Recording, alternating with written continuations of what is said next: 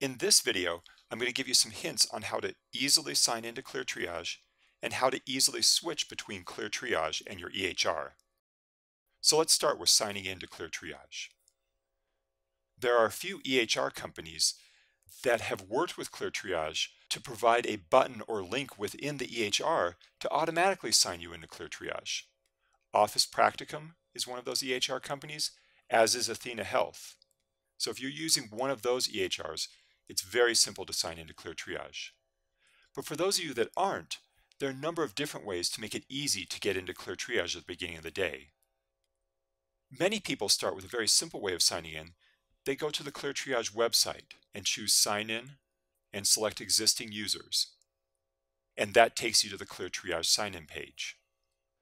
Another very effective way of signing into ClearTriage is to just start typing app.cleartriage.com. Chances are you'll only need to type the first couple letters and then press enter or return, and that will take you to the sign-in page.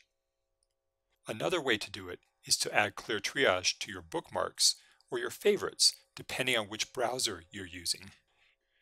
So let me show you here within Chrome. I'm going to go to Bookmarks. I can see that I have ClearTriage here. I can click on that to start ClearTriage. Or my favorite way of doing it is to have the Bookmarks bar or the Favorites bar showing. And here I'll put some of the websites that I use most commonly. So here I have ClearTriage showing. I can just click on it and that will automatically take me to the sign-in page. Once you're on the sign-in page, you can type your name, your practice ID, and your password. And then you may want to click Remember Me. So that way when I sign in, I'm in ClearTriage, but if I sign out, those two things are filled in for me. If a different person comes along, they can switch their name, but they don't need to type the practice ID again. Some browsers will even offer to remember the password for you. Feel free to do that as well. I'd like to show you in Internet Explorer just a slightly different version of this. Here you can see I have what Internet Explorer calls a favorites bar. Let's say, for example, that ClearTriage wasn't there. If I went to ClearTriage's sign-in page, I can then add that to my favorites bar by clicking the button here. If your favorites bar is not showing, it will be in your options, or you can right-click to show the favorites bar. And again, this is where I click to add ClearTriage, and I can always rename that. If you have any problems getting ClearTriage onto your favorites or bookmark bar, ask your IT support or the person who usually helps you with your computer, and they should be able to get that set up. And once it's there, it's just a single button to click on to launch ClearTriage. The other piece I want to talk about is how to easily switch between your EMR and ClearTriage. So let's say we're using Epic as our EHR, and I also have ClearTriage here. I'll go ahead and sign in. And so I finished a call and I want to switch. I can switch between the two using the taskbar here at the bottom to switch between my EMR and ClearTriage.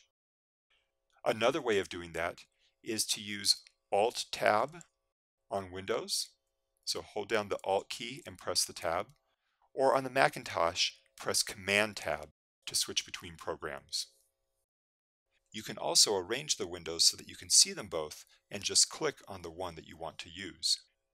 So for instance, I can take my EMR and I can put it over on this side, and I can take ClearTriage and put it over on the other side. A nice hint on Windows is if you hold down the Windows key and press the right arrow, it will go over and fill up the right part of the screen. And I can drag it out and make it a little bit bigger here. Now I can see ClearTriage and Epic, and I can switch back and forth between them. The easiest way to switch between your EHR and ClearTriage is actually to have two monitors. If you don't have two monitors already, it's not a very expensive addition to the computer. And then you can have ClearTriage on one monitor always showing, and your EHR on the other monitor always showing. So those are some tips and hints about signing into ClearTriage and switching between ClearTriage and your EHR. I hope those are helpful.